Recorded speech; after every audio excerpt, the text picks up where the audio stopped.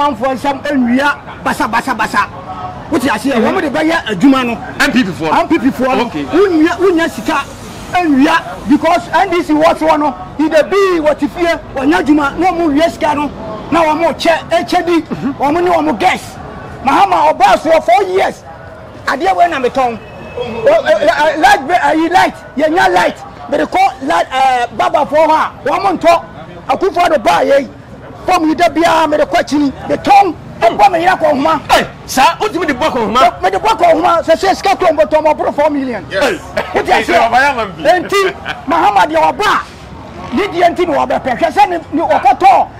you how decide hinahiri boxer the man in ya enka sabre wo manya say e cham o hwehwe ni nko ane de o hwehwe obi de Akufo Addo waji a o de ya ade a abeboa ye nyina enti tie kase ye kofa Mahama ba 4 years you know Mahama we say yakura Ghana for any ocean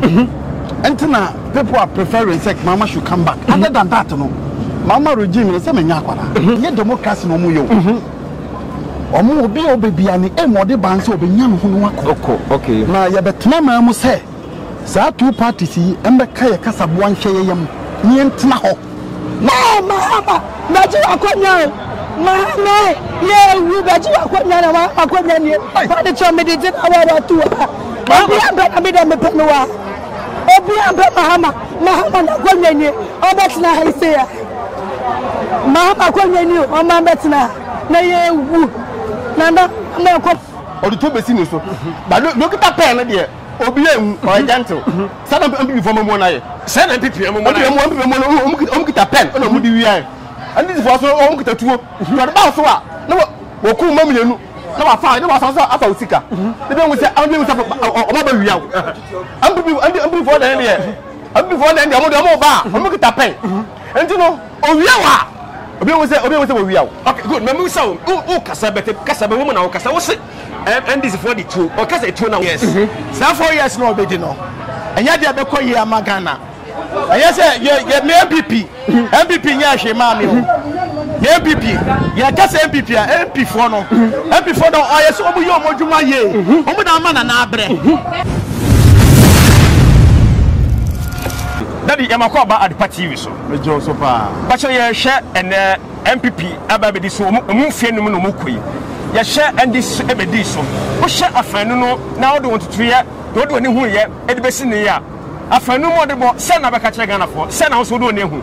da wo si bebre so mama konya yi se ewie mi nkyere magane emfa amamu ekoso o man en kweto do we hwe ne ma bi a MPP ni NDC the minimum is time NDC about was one na nema bebre kwacho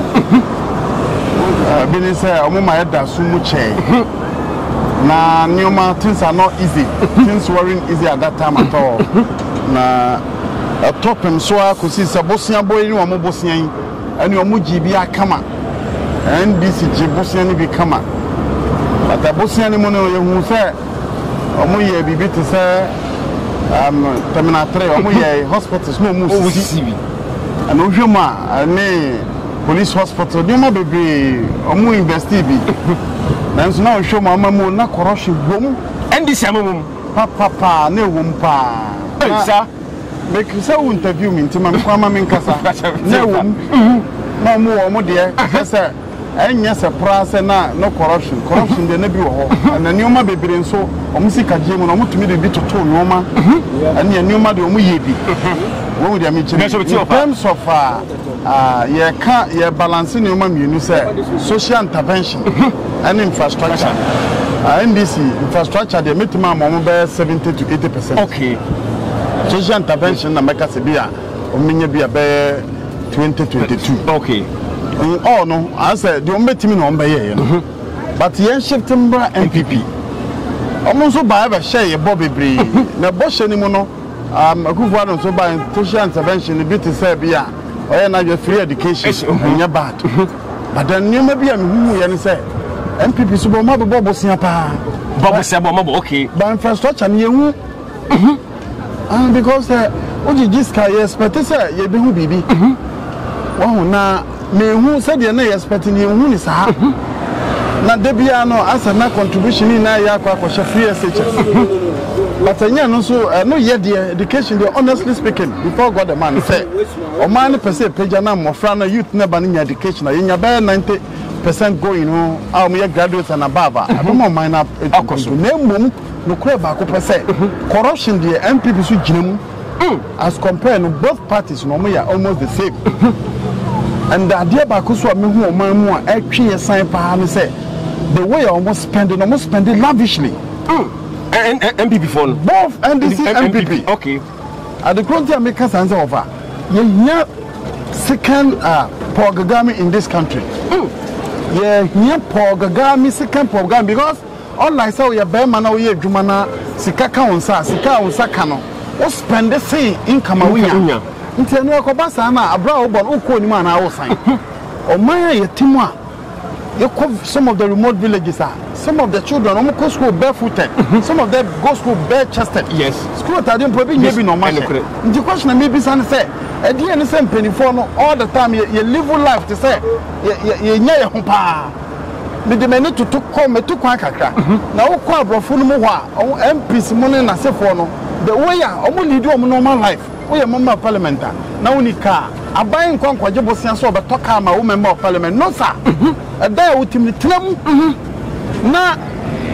car we use sense so wa ba Kwankwaje Bosian bank na say o dey run one kasa be car be moderate car na yin say $100,000 yem pan car emfama MPs na miss had dey e boro magana so why because say e be say dey na kese o man nya no ho empo no Japan for no mo ye V8 no Omo chiche V8 ma omo ministers sa ana MPs sa let alone Britain Holland and other advanced countries now omo nya omo no so when you visit them lifestyle only do moderate life moderate why because omo who say the children to come next 200-300 years to come and some baba to good living one set a platform behind us or your wagon says sky when you know no spending lavishly I'm telling you Ghana your future it will look bleak because no man who is here no me person me catch us no man who is here and so be catch them say Ghana you was here pa you dash papa be there I be 50-50 Ghana o she Ghana you head any dash papa be am if you say you penny for ma both MPP and this no omo ya ma me ba o say NDC kan and na PP na DC nti ye funu ba ko na awo ma no nti omo so ba no similar NDC and people we are into bracket PP and DC omo nyina so ba ye pa sir president Besia hwekase di na chi V8 ekode ho Mahama time dey say Akufo Addo time dey say and the difference be no won kofo we mu na hwe sika eliki ofa brala pass aba young boys omo ode from 18 to 28 years omo tonton blouse and panties e dey ba babo ni we omo ho ode omo betuma ye adwuma kokwa ne omo ton me nka say nya adwuma na mo pass ye mpani fond omo ni top from say yakwaje Bosnia mpa ma bi adwuma beautiful basi akwaje Bosnia dan e di besin ko yensi nwe na aban ne ko aban foforo ba na adane white elephant na si asema mi bisa ni say omawe ye mpani fo no ade serious at all me show omo no mo ye na ase omo dwe oman no 30% na omo dwe omo 70 na mpani fo na asoro mani abre on person me bibi ma oman no o me bibi on person ma oman no won onye sa wo no say wo team fifire na fifire wunya adwuma bia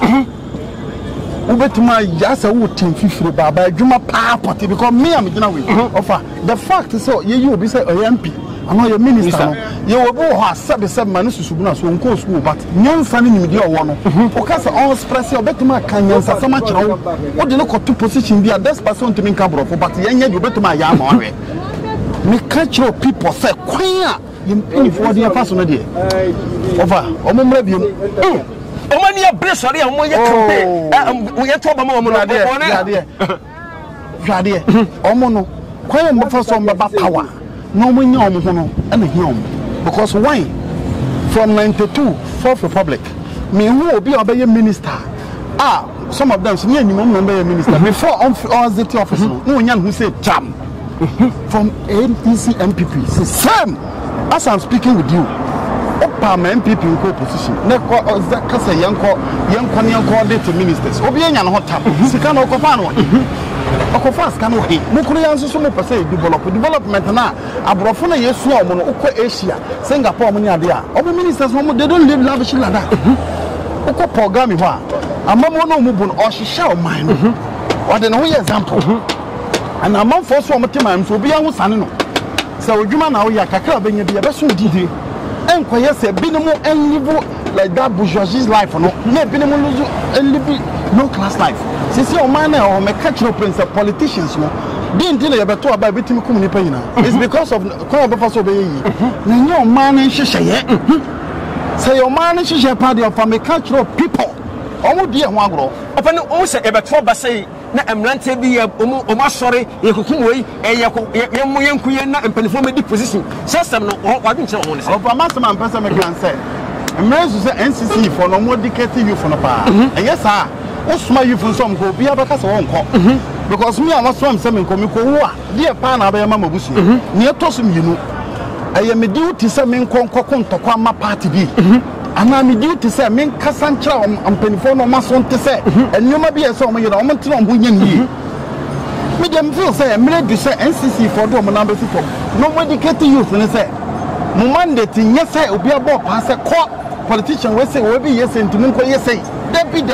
it's past and gone sa ni o man no me entwam kura abi say baby ampanifo ndi man ko say me catch the youth no so man hwe ni o ma yi antoto ni o ma yi ni e kase ye hwem penifo we mo makoso media me say we need second program in this country say yes I am penifo so mpeso musua dia mo mfo play omo play nko Rwanda ya nko kancha program say dia na wo ya mama ni kososa if you say as I'm speaking with you program is shisha man no ma abrofo no ko e bo mu ntema program open the Rwanda enya Europe Africa ya so o ma ko antokwesi so kesi pa mkunkum mo Nyoma e wopoga Rwanda nibi. Though almost I don't know whether more one of the mineral resources one or two be. But here there one cocoa diamond bauxite whatever what oil whatever it's numerous it's uncountable. Or for me person business say. San nyoma we nyina atwa ho hye nyame de my the meaning ni say omo mpanifo no nko enjoy. Now omo ase no omo nkoso ansofa. Me de me hu ni say these two parties radio honestly speaking. Me ne Ghana for be ya adwen parliament me ngwen ma ni 30 million. But then sen come number ya adwen anka ze metima kapa ne say yempe third force bia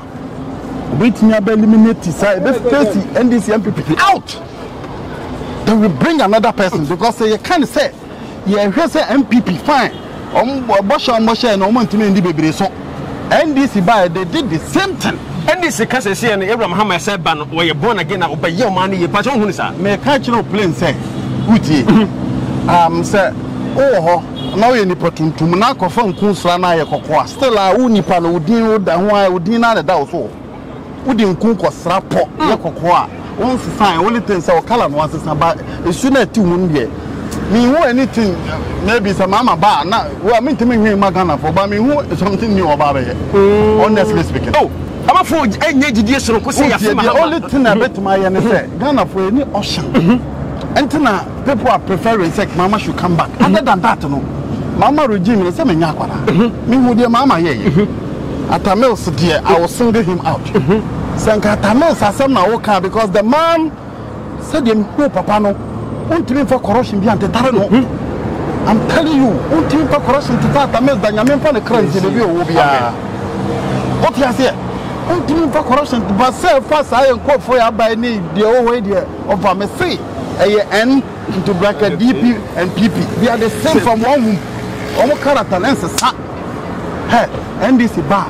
VAT no president to 40 bedination. Akufo Addo VAT to 40 in the bedination. Almost yet the almost pay. What try to obey over how baby and so almost obey how. I remember no. In a sense, I said, code of silence, no authoritative, no. A man here, Tim Young, say, offer so to one now, man, no, yeah, now, some you. Mrs. Yeah, say, yeah, yes, some woman. If it's a woman, you're my young man, Penphony, I say, yes, some woman. And I over, hey, and I, and I MP bar, your man crying up playing on in the nipple. What is this? we MP and so what? So but some yen probably $100,000 for only no to me it's not yet to me commerce MP call what do you call MP no or call ye tuna konya sunti amano as gasha 400,000 which is 4 billion of only 4 billion no mun kamu as gasha so mun yede no mun dey so mun yen say what time no so more now your MP was so being so good 4 billion no yema omu 10% na de aka no yen constituency ho ade ehia wo mu fa koyema wo yen fa wodi ye den ento so entalo ho okay best moment twem kra no so good idea 4 billion no de yen fa ma wo yen fa ncha wo nsam ye be ma 10% do ye hwindwuma de kwa no on I can say right hwindwuma de on pa ne sakwa na pa no gire sasasma okay be mpanifo be shima sasa na over so man to say na me kire o say be kire wo mpanifo kro mo de yenim omo dwe omo 70 na omo dwe omo an ho 10 nti under no circumstance on be ya de MP ba wo nti we kire say ye democracy no mu yo omo obi obebia ni e mo de ban say obenya no ho no akọ okay na ye betena ma mu say sa two parties yi embe ka ye kasa bo anhye ye yam ni entena ho na ye youth na omo ba no omo nkoso ane nam sram this is how they show youth no most of the girls are omo yo betum onje djuma nyenti ape also a slave queen for where slave queen for where onye djuma nyenti ani oton no office to office no dey just offer we ya brabo ai detna ma mu asema mi bisan say ye mpeni for no mo mra biom be omo dey Ghana ekono de emwa okay a Christopher mo ma mo pai asofo akase mo pai de always say mo kan mo kan mo bian kana no ntuma bi say mo kama no tuma na mo ya hypocrite okay because mama honi amafo kasa pi Akufo Addo ta mo kasa sabe Akufo Addo onyobofo mama nyobofo but ye hu ni say sa two parties here to say is your fans ye na see here na akwasa NDC MPP and Emmanuel Macron young boy what baba no sisi na France is doing well okay mo magana ye kai hu mom the amount of kasa mama esa aba so I born again me who born again so bi a wo ba no kura de mi pempen born again because ya wa and ankofo cold store say you call new town kofo djuma gugu sabasa nyoma bebere at the same person answer no or try say osisi yi block tio osisi hospitals or affect nyoma bi so anko yi MPP buy fine or the free education about youth ne bebo but infrastructure fe ma okay bosia no bra no bro ye hu sika no physically the fosia nan kasa ye nti me hu ni say both parties no sika eliki no both parties no say sika no say timi transian kan yo me be ya ma Ghana man sisi ya akopem me na me ka cho say Ghana ya apem because NDC over at the full be no dey okay see MPP sound there to us on there for me ye hu mo nyina de betum ayo okay nti mere bi say ye mo mpa na nyankopon mo ne nya third party bi to say because program the ade o ye ne de nyame hira no ye nya another program in this country. That's the only thing I can say for now. Okay, you Abusha Ebeda say never pain kesi atwe nkomo e hwe eye NDC bra atwam ana say mo nya akonya bedi o man so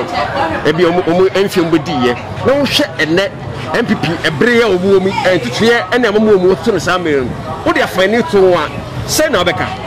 ade dey kan mega my chief ase ene dey tosu mi no so ade pa wan ade pa nyama especially be no betumi ayesade no medasi amotumi abubi sasa akoshe no so sisi NDC ni MPP abeso no kamera me dem hwe mu dia MPP ayade MPP onyina so ade asema wo de kasa MPP ayade ne sei ene se MPP aban ne bae no anya bibi kura mpa anya bibi kura no wo fase awo ekurase anase yo oko secondary school free ebe satan krampo no says kada o try no me nya says kada fa man this abeso no before so benye school mu kwan no na ska ya diju ska ne ade says kada o ko fa ne then name no MPP ba ne sa de ne nyina no e ko out ye nti MPP no me bona ba se wa nwa ya ade amafo bebre yes o na ne Akufo Addo bedi so ebi se eye ebi se emu aye de ne ye pa ebi no mo kan NDC for so de campaign se we mu odre and per the amount for camp so essence had in the client no and then MPP sinchen ya wo adwen kire wo mo ne say me dia me sisi anam we asem no and that's why nyankopon no ataso eyi ahwo de ne nyansa nyankopon na bibia wo de wo ese wo de woni to no so e say government bia no be ba oba discover so botom say ye say so dipa no wo na say wo mpe bra oba ka say o man na wo to no mo e de so wo pe bra obi twa okra nso ye bi nso betumi atwa nipa no na mo muvu ko manim na sa akoba sister de bia wote ho na wo hwa ban no sa ban we ya anye sei nipa ife se ba bokwa se efie ni ntu nipa so e nipa te se wa na no na nkasa ade betumi happen sisi a so oye bi ko betumi abogu enti nipa no ya efie ni ntu nipa so enti wo ho a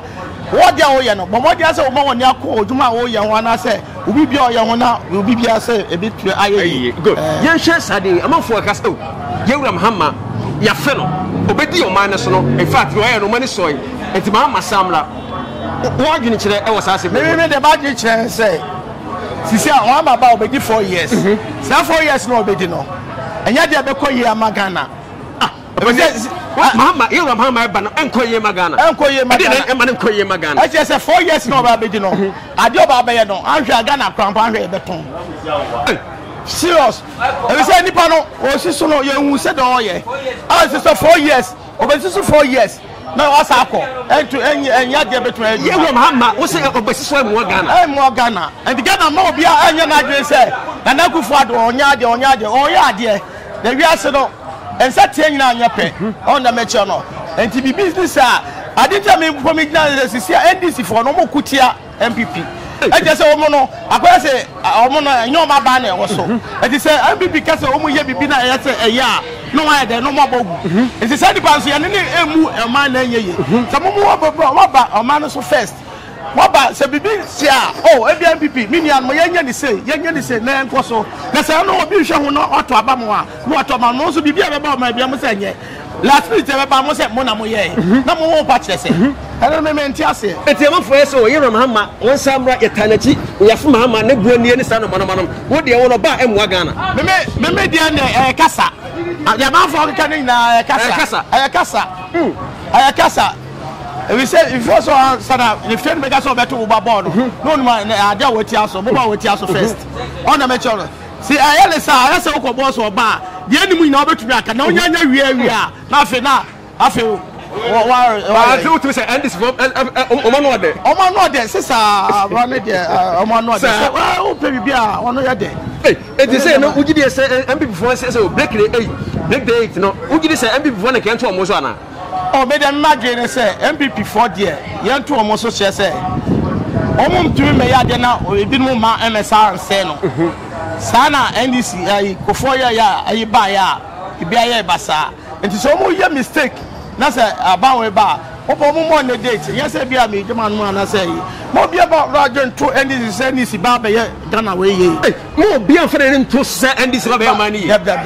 sa NDC ti me Ghana mani oh da bia be dure oh sa me ma gene no Mr. Tuga ada nko sha na se wo bi oh me dia na me ka se wi ase no yes ye me MPP nya hwe ma me o MPP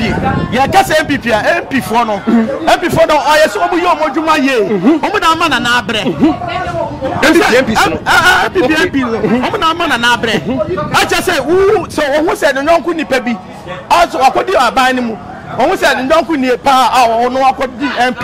oni ni na bi antumi ankobi so akodi wona so hu nu bi a oh minia sisi ade ya bi ko utumi hwe no efe dey na hu na oh mina jiwe fashion and I say efe no bi tumi agina so dey ato ba ma no dey ato ma na before ne dey omomo odwuma ne ye dey ensoni se dey before na chipa dey anke to aba dey do mo chipa dey anke to aba serious okay no mu jade dey enye kokokoko dey before ne ye no eso mo yo mo homu go ke pa nya sa se do mo ye ne dey emwa omai oh okay start say share MPP ni NDC BBSO MPP abo madrese NDC BBSO dabi NDC abo modene e dey asene MPP e ba mo yi say a wodin kire wasanse mo ehun say media dia me pesa me kan say MPP for no mo ba amamu mu a sika nya enkwa manfo nsam enwia basa wuti ase e mo de ba ya adwuma no MPP for no unya sika enwia because NDC what one he dey be what ifie onya adwuma no mo wie sika no na wa mo che HD wa mo ni wa mo guess Mahama oba so 4 years ade we na meton light ye nya light be call light baba for ha wa mo nto Akufo Addo ba ye form ida bia me de kwachini beton Ebo me yira ko huma. Sa o ti me de bɔ ko huma. Me de bɔ ko huma se ska ko mbo to mo bro 4 million. O ti ase. Enti Mahama de oba. Ni di enti no oba pe hwe se ni okoto ye ho design hinahiri boxer de man ni ya enka sabre wo manya se e cham o hwehwe ni nko ane de o hwehwe obi de Akufo Addo waji a o de ya ade a abeboa ye nyina enti tie kase ye kofa Mahama ba 4 years no Mahama wobe saya kura abafo sana ho no me na sana ho no sana ho no abafo yeso yewura Mahama ne breso se de obetoto omanuo owo Ghana obamode ne se de yewura ana se Nana Akufo Addo ne pipi sasa me sana sa ho no da bi mi ho ne sa because Mahama ye plan kura wokoto ye hwe ho niama ya se UK se he wodi ko jisika ye nyina ye tia airbus ye nyina ye ti o memu aye hu de eko Mahama no woni oba woni onuanom light ma onuana na kokra ayi machines saba ya o be nyeska onua ana na kokra machines no ade ba wonim se onua no no ye business okofa no ma ba no ontua on before ba ye no o mo chi sika ni nyina bede nsam no twifam na bade no ma na timi akoso wuti ase enti ye pe opangina wo wadwini wo fia wo ba yan hihye papa de ama yen mi gina we me baba ko Akufo Addo na wie SS nya Akufo Addo a nka me SS no kwa nka first mpani wo mo wesika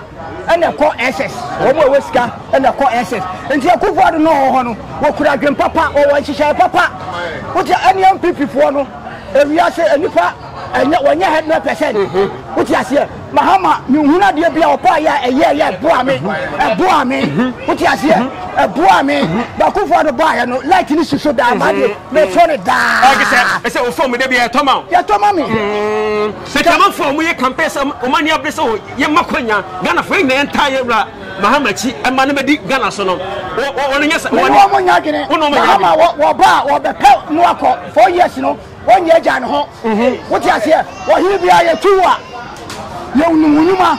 enti usa yansa ma wakanya eti ye tu ohina de so a eni kwa so ohini sabe dabi what dey ye ununuma sa eti mi se mi Mahama nyuma mi Akufo Addo ne MPP fo anyuma enti ukasa me ko gina aba ho nto a meto ma MPP NDC wo pa wan hwe bi mu so no wo mu nyuma djuma ne yo ba won che ni nko an no mu nyum yo sana mi hu no bebe di keke enti yan dia ye gina ho se ye beto abama MPP dia me beto abama aba hu MPP ho yes because omo vision what you say obi wo ye djuma odibi what you say nim se de no man no esiko se de no osi bu man no na nko ye enti na tu no ajama mu se ensami koso o man o yes yi levi MPP dia ba o be kun Ghana for yi levi na wo adwen kire ho yi levi na o mo kan NDC ade papa bia ba o man mo o mo reject we are NDC NDC because before they have insurance ba wo mo se anye bi biara wo mo reject wo mo hwe na ade no ba bo o man no na koso a no wo mo reject enti wo mo ye di ba bia wo mo ti o man no mu ade ba bo ano wo mo pe de e be mo nya sika agu wo no botom NDC dem sim hu no enti ade bia ye papa bia no mo reject okay what you say Abisha enya apani kese ba ko so hanom ne ba show eni de be force e fe Moses Mr Moses en hwe o hwe MPP amamwo o hwe NDC amamwo o de afanu mi no to ho a ene asema na be ka kire Ghana for de wo so o tim bi de na o do ne hu abamwo ne de me hwe MPP na NDC amamwo a in fact e bet ma ka se ni me ni na ebie ni wa de papa ye fa se kromfo na anroba dokita to be wiaw na de okita tu a o de pen ba be wiaw dokita pen no o de nyansa e no de wiaw je mo around no mo hu se ni power de ni power wiaw ba dokita tu ni de obi o mete mo yina hu se akromfo ba ko se ba be wiaw no o de to be si ni so ba dokita pen no de obi ehu o gentle sana MPP for mo na ye sana MPP mo na o kita pen no mo de wiaw and this was all kita tuo to ba so a na wo ku ma milenu na wa fa na wa san afa usika de be nse an be nse o ma ba wiawo an be for the end here an be for the end mo de mo ba mo kita pen enti no o wiawa obi wo se wo wiawo okay good me so o kasa bete kasa be wo na o kasa wo se NDC for the two o kasa two na wo nkire mu ne se wo se NDC for no obi bia o ma ho da ho NDC for ma ho da NDC for ma ho da ho okay e bia fa say president former president Mahama e ba ne and confirm here or quarter to ye and people to be here wo se obaka so ma yes na oye ne eni ho mo ye wo kire say ade no o mpayin o tantro but am be so there sa obaye sa ade sa education all the buy ye case ka mo say ne wo ho a na say nka wo for the school fees a nka ye better na say see am fa say wo hwa gbapo no obu san na wo hwa wo ba wo hwa wo ba no bo na ba o ba ne man na wo hwa no bi school fees free na o ba ya re because ono kwa no do hia ni gale poko school ma school say free ntino o ba ya re na ko bi say ye fees na ma no me me politics na mom MPP ni NDC mo eno bi no wa obetu abo my Ghana MPP NDC bi team wa Ghana o mi ya ba ko omo yina mo ya ba ko ana makabo obi ani different way hwe ade a NDC for omo so anya that means say omo MPP for ege ni wo ho mbato wa tiase ade a NDC for say na mo konta kwa parliament no NDC for no omo ni ska wom isa omo ni bre wom ade no omo ya bi da entin e fa say sebi oba wa ne da an se ni mu ofo na ochire bi no wa adan fubi so nam wo oba yi ko fa ni won tu ahe omo bi ni di ye omo mpa da so edi aduane ka ho so di der udi hwe di aduane ka ho awon tu ahe na wadan fubi so e kwa fa o se o so wo yi do ade den na be the same house o be ge sin bi ko ni se ho de okay dem before ba ko sa yi elebe omo dia bai NDC for ni say sika wom se to na omo close no NDC for ya omo ni sika wom na omo so omo ni NDC for ni say sika na wom no omo nyama oni ti na omo so close no sa Ghana no won Ghana no omo ka so bi abo Ghana abi na NDC omo ba na omo kan sem kakra bi ana yese no mo jom de ka egu basa obi o to abo Ghana yese te Mahama no ba no ba ye adimi me ya say we say Mahama no akonwa no wodi si daw oba no ba ye den enche bia ebi so waye terminal 3 waye interchange ye second wala o ko wache masa mutie ya ko sa ko enwa nsuo to a ona ma de esu a asa de ayi onam ayi afu kondi bridge so second interchange no nsuo to na yama ayi pokwa se ya ambi before ye ya kasi ko mo se na pokwa se mo ya kasi ko mo se na ebi ma ya sa mienu e esi wo Ghana no wo obi e mo ga omo ba omo ko de mo bedi nem kasi ki Ghana jo se ambi before no omo na mo ba omo kita pen na mo di wi Ghana fo ti wo simple okay and this for so ba omo kita tuwo okay ndi mo sa ko we wo wi aw ba ambi before no mo kita pen omo ye na simple na mo de kan omo de ko mo ni okay di Ghana de Ghana nke betimi a ka yam pa me Akufo foro okay bele de Ghana de ina ba kuntino ambi nka Ghana nka enye na en ko one star one star no Ghana na baba Ghana na sebi ya so den sa ayi one star mamu no one star mamu na baba Ghana fa ya so den Ghana for panyini ya so den minim ajam bisa asimo minim se omko parliament ya Ghana election time no omo o se Ghana national anthem ke mo no parliament omo ball partner community to pledge yourself to be faithful and loyal to Ghana. And this is a sign of faithfulness. This is a sign of faithfulness. Ghana, Oba Ghana, even can happen. Aban Ben, Aban be the bar. What them are money free. Yeah, who are Ghana? Let's go see I am not to Mugui. Who is Sua? Who got you, son? Because baby Abada. I didn't be baby Abada so. Talk about component. Ni escassem and day what on dey 50 cities no what die a month 400 cities one is in the bet dey be say Ghana ultima ahokyere nko a I say be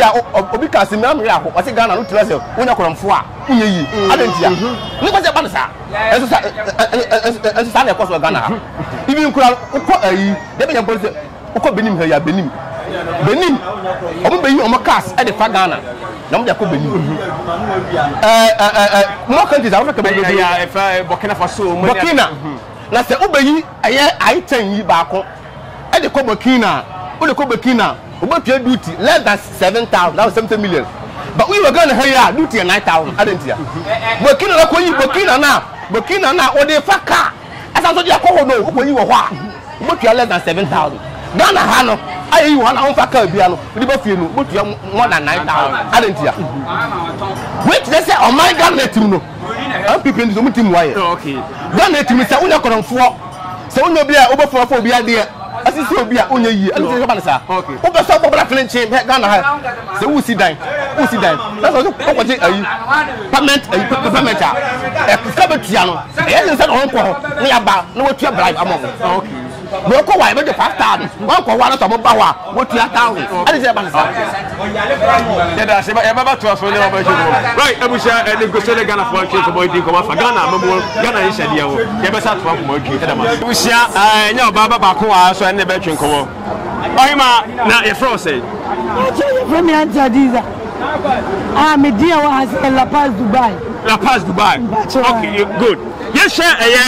MPP NDC afenu no share enfienum na o share NDC de o de to ho odwuma semo ene se na beka oh na ye nyina ye ni eni ya re enyina tu na so se na de sebe se ko monde ne da oyo ba tampa e japa to ba be fa ya ko bo sase no so ama ye nyina ye di nechi esu ye nim se afa de obe ye Judas na Akufo Addo be Judas mba so wa ye Judas e ye na bi on shire mo a kasa se mane se o kasa be Judas ene se me ba o cho ade ne se be se 2 months ni eni je efe na ni je mi ni bi uni eni je mi ni eni je papa eni ama me to ni o eni ba ni cho bo ehu ye ne fe nso onye sikanto oba na bo ne bua eni ama so ya tum okwa onu so na okwa ya se eni ama no pot wonu no ni bua ye de dollars no so akoso nga dollars ni po de ya ti ase eni yo bro ni de na ha se nso o fa ni ba chicha witi minti o sa su di 11 ba da di 11 ni de ya pani 10 yes jadi fo oba hima ya tama kakra mo so asase me wo si 11 o kwende ya pani 10 adai edentia 11 mpo ye ti box asase ni ti nyando na 11 ye ko on do ma ye ti ate ni mo a oh sa ya pete ni mo a yi 10 na mo pe ya pe 10 ya pe 11 ai ma ni 11 ye be boa ye ama adwuma sam etumpom mo siku ebe kwa akwa ye di be yie enso bibia be kama ade na wo mpe yo ba ye ba that year 11 no me tin say be boa na adoni na mambuo omo na mo nje ye ho na na je ye ho ti bi sore say o di private jet kwa bobo se ho na be wu mombo no na ye jiji nyina ye kwa ye ho pasa ne de ko na wa dress ase ko tuna su ko jilo wa na be ma obi ama alone na oji ye ho an for private jet en ko jilo na 11 ni de ye pay 10 baby ye won ye pay ni sama en fa ye pesu bia ye pay baby etina na mamu se wade o ti o hwe Mahama breso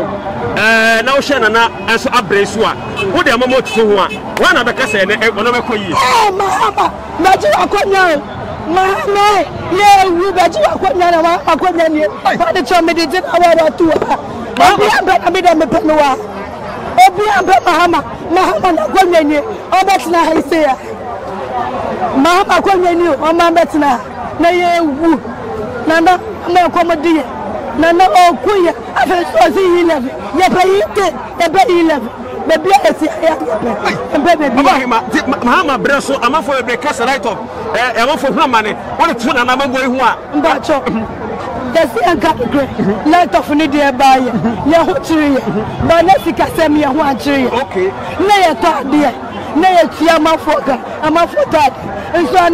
na si etisika so komodi ye no kra ye tisika so nso komodi sika na ni ye tiso pa nso komodi ye papa be eni ba ye tutu na me ni esi eno ma ye to ma woni esi na ada e ba ne say me fra ma fo moto eni ba ni ye tutu mu wo mo ba se de bo de to no ko ma ye de ko mo bo dem sha endo na me to yo ana ma wi bi na me say wi bi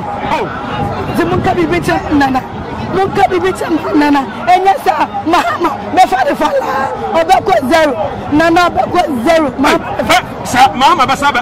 basaba fa. Ya jene sa. Papa Mahama sa basaba. Papa Mahama. Ya bani sa. Hey, sa. Manage Mahama. Hey. Me se la base Dubai. Obi aba Mahama me de bani sa. Me bani sa. Okay. Yeah, that's it. Tesha NPP. O share NPP make us fie no munya. O share NDC ombedi akunya so. Omo so time no. O de so enne amamuo mu enhyede ene se de musi ebo omo ho na de efa aman no mu a. Say ana baka kire Ghana for. Say na osi ho no. On say NDC ba konyo no so 28. Good 28. And 2016. NBC 2016. 2016. Only few akonyo so. And NDC MPP take over from 2016. Yeah. So now. But I say 28 late president. Yeah. Atamus now also. And I said Mahama be take over. But I me say NDC time no. And far better because and no maybe amemo bia omodo to akwemu no mo ye hospital no na de no do o man promise so but they did it omo ye but Mahama time Nana Addo time no o promise here but onye Nana Addo dan Akufo Addo Ghana man penny a promise wonye e dey Nana Akufo Addo promise ya wonye magana for body o say Nana Addo no president obeta akonyo so or some promises obeye also based hospitals also based hospitals now to me no me hunye hospital also based so we see become me dem hunye but number of way also within the 4 years and away also based down but 4 years na chum as we know starting the 5 years into on here let's say others say like others are shabo ogusa shabo ko but no so too bad but once na memo no I say while a little bit confused kaka because so dan mutime wono na pressure is too much na hu memo no so asama na okay na memo o to ne na to say o say that's I say okwa no asanichi okosa no asanichi na yesha Abraham Mahama na breso ene nei amanfo kra yes Abraham Mahama de we wositie no oba Ghana emwai wo di kire wo sase mo hu ene sei Mahama no me menya NDC ene menya MPP me me vote okay me wo ya there because me ato am Akufo Addo ntomo mo atamas ana we Mahama but we are there and you can on say Mahama or best here or best spend just 4 years 4 years no best spend no eba ha Ghana for Mahama 4 years na obedin eba ha Ghana for e dey na eba na ha Ghana for because uba 4 years na I don't know why I best or sample 4 years because after 4 years pe uba adumbe mpa na teach because na don't know I can't 4 years. No. On said the oil no chese me ye mako. The besi be chire family. Sana Mahama so meaning so baba ye na sadia. Because musu me baba ye the besi me chire family. Sana is see Ghana member na ye. Because I can't 4 years. In terms of probia I feel also all baba fufra. And Bunkaye and India can you go to support them because I remember when you also until like on say on no buffalo fly on so do I fresh on so I feel no better starting there and they Mama no baby that Mama baby do all year but when you dia but 4 years now Baba special and then it would say NDC MP Obia Obeka baby 8 years yeah about 8 years because Ghana memory 8 years because to spend 4 years there's no way on the 2 years oh my God say memory nko but 4 years in Zamasa town will be over baby abechi because NDC 4 years mama be 4 years in go 4 years na be M1 it will say NDC for say Mahama no for before or genuine no dey no come start 2024 am dey into sports man me ntoma no win okay sanity because Mahama no 4 years ni dey yenim adwuna wo ni tim opeso obo 4 years and like say ye pese busa question say Mahama and as NDC ebreso and MPP mreso wo de fa ni menu tum eto ho a ho akwa na wo gide say o man Ghana no obo no mo de pa na say what ma bo Ghana pa say I didn't say first no banku wan sidi na omuti dinu on say first na so ba si say so any interest say emre na ekweneni ba Mahama tan mu say na nyoma wo from ba say nyoma yedin but mu say ayamembo no ne baby so eye sibi awia so no ko nti na abanesa ba ye shemu pa dia kimtuma gasen ka Mahama no far better than another that one is but musa ye share empempe so ya meka say MPP bedu so omu fie num kwan so no masi no wo share eye MPP enfie num ana na Akufo Addo dankwa meka say odi animu ene yewura Mahama ebra atwam awonso enfie num ana meka say ono so edeba ko ba say wo say yetoa omo so wo share afanu menu bo anderbo ede to ene ya amamu mu no asema na beka ede fa ho yo medawase me de na metuma kan say sa ye hwe Mahama 4 years every 2012 back in 2016 na ye hwe Akufo Addo 2016 to 2020 na ni ametuma Akufo Addo de no metuma ka wo ho ase oye ya ade abo aya na free education na Akufo Addo de free education okay eno nko ane ade a metuma ka se oye ya apart from eno no hu bibia bio openi ka se pese ate wase yi pa na Akufo Addo bedi so eno me bebrebe waye e bi ye free education meka se one district one factory ne nyuma bebrebe a ogusu a waye ebedum pempen so no ade na ko pe na wode wone hu e ni free education me de free education pe me hu hwe bi me one district one factory me hu bi wo bebi a na ko meka se enkofo no mu adwuma ya emabuna no mu adwuma na Akufo Addo mo adwuma ya no so hu hwe me hu bi obi o so ye adwuma na ko se de me hu nti na me de mani ehu me de mani ehu na me di hu adanse nti me de free education pe ada wo hu ana mehu ye hwe ye Mahama so Mahama me aye me hu ni ma physical test oye se ebi ni secondary school na dia oye de osisi me hu bi ewo uko enu apapa ma ebi ye na se ye bai na Akufo Addo bai no so aye e school adan a wo so osisi bi wasi bi me hu bi na Akufo Addo school wasi no school wa hu do nyina unhu bi me hu bi sa me hu ba akokora me de se ebi wo ba bi na me ni ma obetuma ka kire me de me hu bi se wasi school dan bi nti se obi wo ba bi na se ebi a me na me hu ye me de ugo pia me krom sisi a me akasa me hu bi se wasi bi eye secondary school no brand new one and e din be no what to so school a mo de si deputy finance minister akoye sa wo na wodi adanse e wo me hu ye nti na me se wasi a fine me Ghana yie die le hiam se MPP o se NDC o se hwan yo me Ghana ye be koso no ye bottom be ye no ana hia the most important thing me koye se enam ye NDC ana se ye MPP na mo Ghana yie die na sa party mienu we no kranya mienu wodi wo mienu nyina to nsane ani a I say Mahama we nim kakra say ye Akufo Addo bet we nyina agina the same class e ba say ti wa say ye wo hye amamo hye wo hye MPP amamo hye ya NDC ahead MPP sa unchi mo pa no ahwefo ne say ba say infrastructure make us say NDC infrastructure sama wo kan then the plan wo do ne hu say NDC NDP MPP masa a lot of kwan won aye more me di mani hu be bi ni dia wen ne oko what do you call Esamankas fish who aye friend say e so mo de kwa Esamankas kroma kasa ra kronu mu ankasa me ba bia me di mani hu na me ye den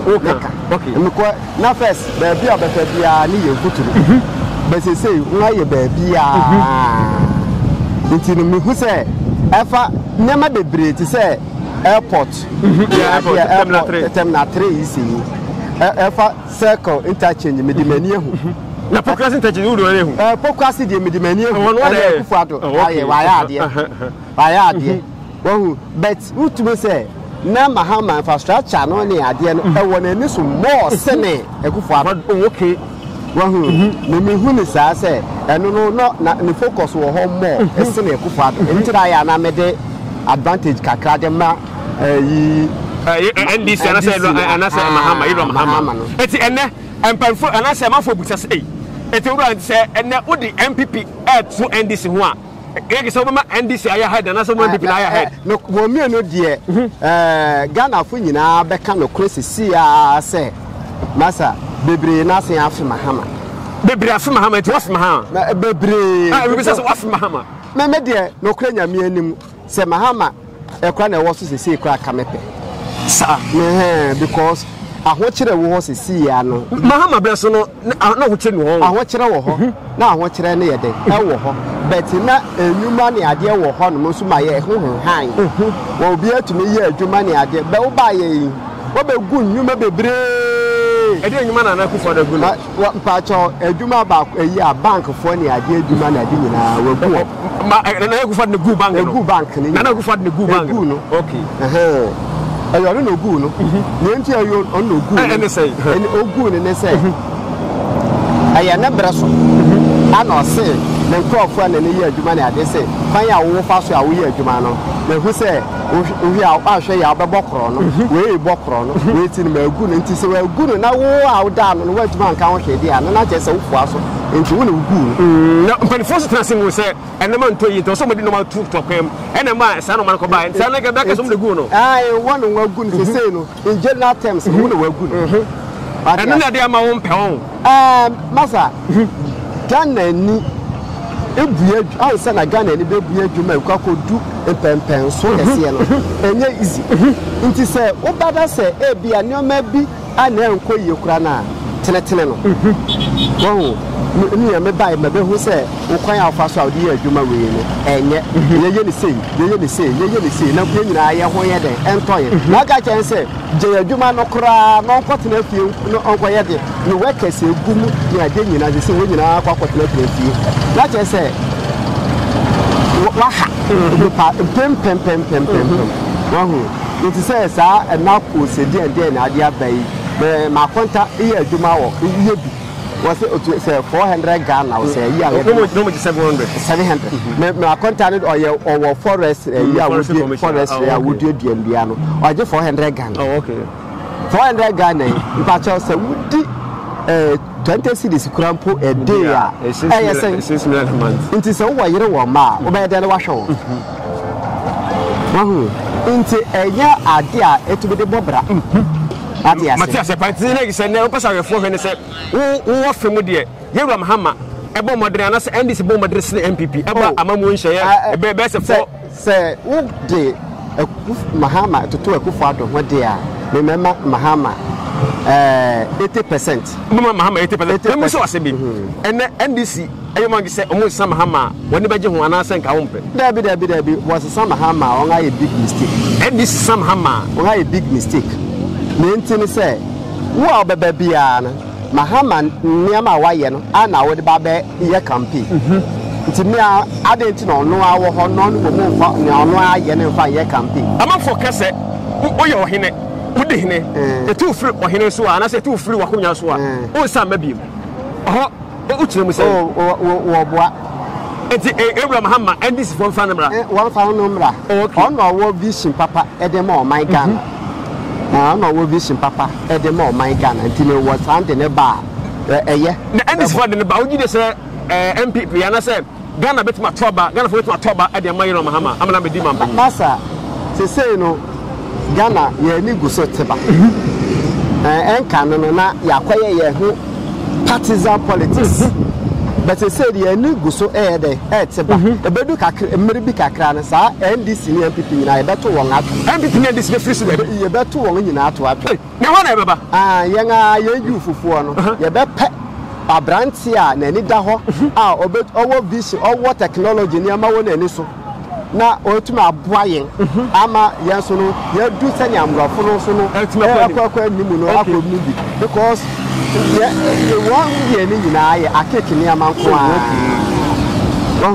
ni ama tete ye school system na de nyina no emwa ye ye school system kura no emwa ye nti ade ntira ye nye sani amrofo na ye ama won du sa pepe so ni na ye mfa ye hwe so ni enye bi na ye tira na ye da so gira ye tete ni ama ni mu a na ye da so gina esa ye mwa okay nti na me hu a me hu se Mahama ye sina yi ni se senia anya hwe kwa me hu kejeti market masiketi market kejeti market sena wasisi market no afa no na tumi se owo modern ni ama bi ye den e wo na ni so ase wo market ni na nsuo to kra mbo na obetu aye o market sa but they say ya ha market ya nsuo nya to ya probi apo wahu enti ne metu aka ne se ya panyofo no se say Akufo Addo net so na onye hihye yiye na ye ho nya den ento ye ho to ye ngai ye ni obi ani problem okay ho to ye ho beto ye wo man ni mu na ho kire na no odin ho kire na no edene papa ye da se be damas abusia ugoso he de nya open kese ba ko so wa ni be twuko ba cha ni de mu ye flow say ba cha me from Timothy Mr. Timothy aka Shegrege ye hwa de e hwa MPP ene NDC amamu o de fani mi no to ho a se e for pa na ebu Ghana enom mo se na wo so timbi oni amede na me de se ade ibb say me fa so dia chia etiefo na okay omutie ya no because program say ade important good cause say no TV stations no nyo bia na nya kwan wo fie okay TV station but sa social media we abai there yes so bia benya wan ahwente mechi omo nyina e bia joso asama officer ni mudo pa nya asama obia na betima yi anu sa cause me say mini party cause me party is Christo ana ni bana ga jam say Christo onia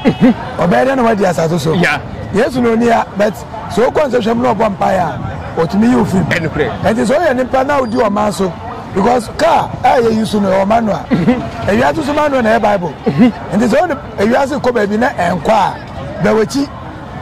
enko fa manual ye hwe e mambo a ye mpanyifo bu yi otimi ko so ko jilo all right o be bo amai unse ni pegu uzo ka o ye first city na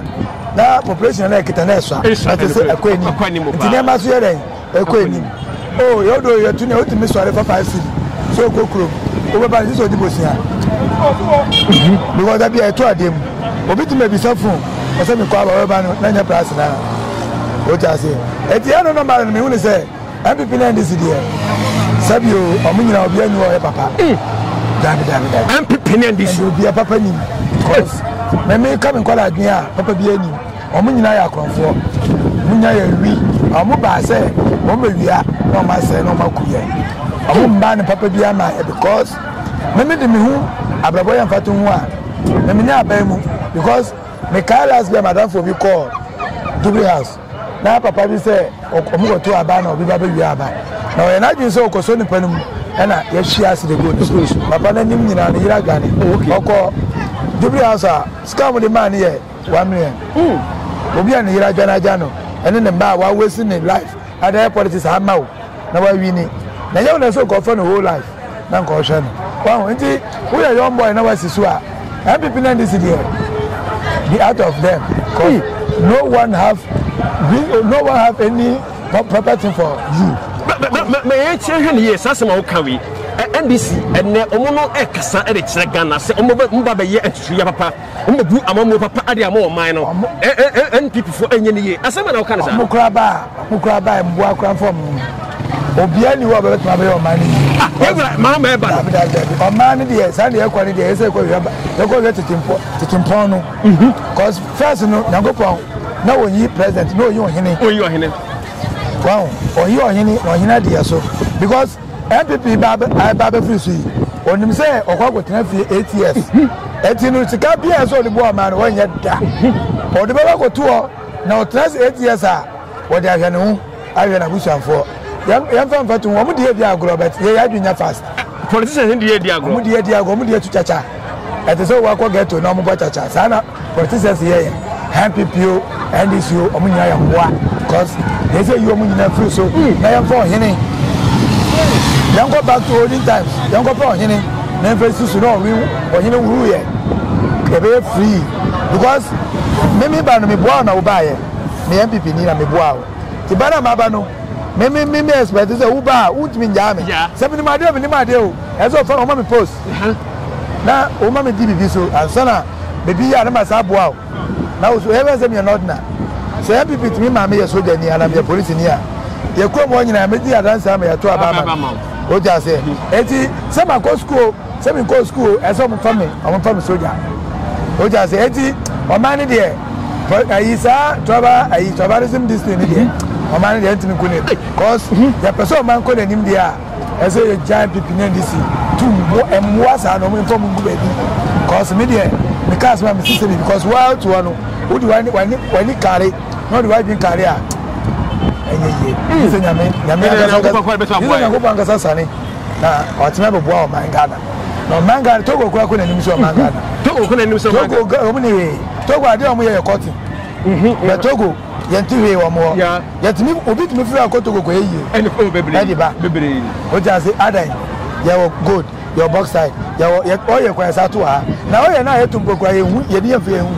ya linka ko bi manso yetu ya na eso ne ko adentra se makojilo na ka hu nya wani na uye ya na ma go eyi oye we tra ha na ko otu na odi ya odi a enye ye otu oye so ko fa oye fe to ma we ye de MPP wa ma so ba na ko e na so ba bi ene ndi susu ba ye na mo sa ba oba ndi na be because ono ti wo hwe challenges MPP for facing or their politics are against our bakura chimini kura bakura cause onu aba so onu tie de no panyini kan so no onu oyo jonfunu onu twa wa de then de oba bere oba nde no ba be oba twa obeti bi enti wonu hunya so beba ti wonu o ma yan kwale yan yi o munyina me de ka ba to so a yan tu na ga yi ni pa na free so a yo baba na yema ni nyanna yini so na ye ya mano okay yan ko yeso jamandi se san de Congo ayi Guinea for ye Guinea president oyin ayi so de ni say ono no ye na adwin say oproma bi edi but oproma ni we were ready no bra